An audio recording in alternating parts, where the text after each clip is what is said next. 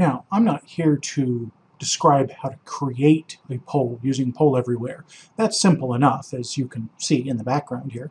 Of course, it's pretty easy to just select a poll and download a PowerPoint slide that you can then add to an existing presentation. But if you're actually wanting to do this the proper way, you can download the PollEverywhere Presenter app, and that gives you some integration into PowerPoint, so that when you're building your presentation in the first place, you can just go to the PollEverywhere section.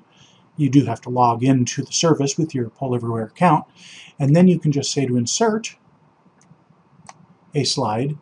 It shows you all the groupings of existing questions, ungrouped ones like the new one that I created. Say insert the poll. There it is. Let's get a little sample of what this will look like. Of course, the first slide in that presentation was just an empty slide.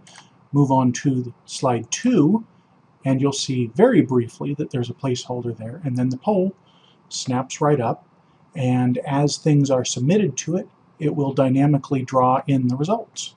And of course, if you've never actually used PollEverywhere as a respondent or as a presenter, bear in mind that you can just set up an account like the one that I've been using for several years now, completely for free, so long as you're teaching higher ed like you are, and willing to accept a limit of 40 responses per poll. And of course they have information on for pay plans that, well, you'd have to really want to use it to consider that, wouldn't you?